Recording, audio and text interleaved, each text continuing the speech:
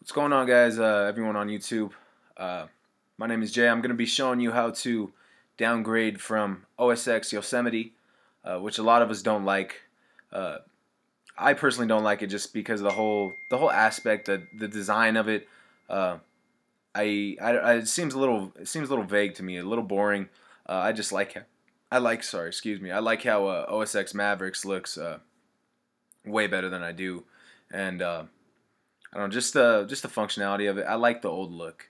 I feel like the new look is just getting a little bit more like just way too simple. Feels like there's less work being put into it.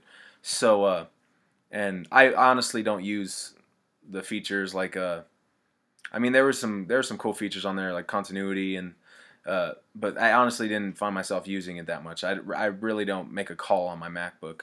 Uh, but yeah, so I'm going to show you how to do that. Obviously, you see that I'm running OSX Mavericks because I already did this process.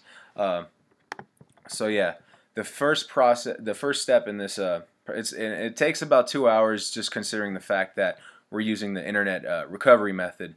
Uh, Takes a little while to connect to the Apple servers and everything, and have the software, have the OS completely downloaded again. But the first step is what you're going to do. You're going to shut down your computer, or you could just restart it. And then when it's booting up, when you see it before the Apple logo comes up, you're going to press Command R, and that's going to take you into Disk Utility. And it looks the same like this. It actually, let me see. I just got a snapshot online. So when you open that up, it's going to look like this actually. This is what you're going to get. And then you're going to go into Disk Utility. And then once you're in Disk Utility, you'll have this. You're going to go to where obviously your hard drive is. You're going to go to the second one where it says Macintosh HD. And you'll click Erase. And then this won't be grayed out. This will be clickable. So you're going to erase that. Before you do that, I do recommend backing up all your files. I personally really didn't need to because I usually just use Microsoft Word and PowerPoint, stuff like that, and semester's over, so I don't have to keep any of my old files. But so yeah, that's what you're gonna do. Once you're done with that, you're gonna shut down your computer again and restart it. And then again, when it's starting up again, when it's booting up, you're gonna press Option Command R. You're gonna hold those three, and then what that's gonna pull up is it's gonna be the internet recovery, and that's gonna actually look like this. It's going to look like this. So you're going to have to be connected to Wi-Fi. You're going to need your Wi-Fi network or Ethernet, whatever you have, whatever it may be.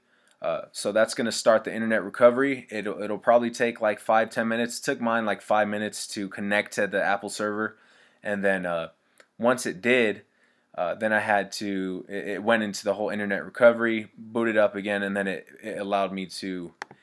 It brought me to this process again to install. But when I went to that, Mavericks was available to install instead of Yosemite because mine is a mid 2012. I bought it about a couple months ago, but when I bought it, it did come pre-installed with OSX Mavericks. So in order for this to work, you have to have a MacBook that came pre-installed with Mavericks or earlier, or Mountain Lion or Lion, whatever it may be. Like if you have a MacBook that came with Mountain Lion or Lion, it'll reinstall Lion on there, and you'll be able to update to Mavericks. So that's pretty much how to do that. It's a simple process. If you guys have any questions, go ahead and leave a comment. But yeah, that's pretty much it. Hopefully this helped, and hopefully you'll get Mavericks just like I did, because I honestly, it's better to look at Mavericks than it is Yosemite for me. So yeah, you guys have a good one.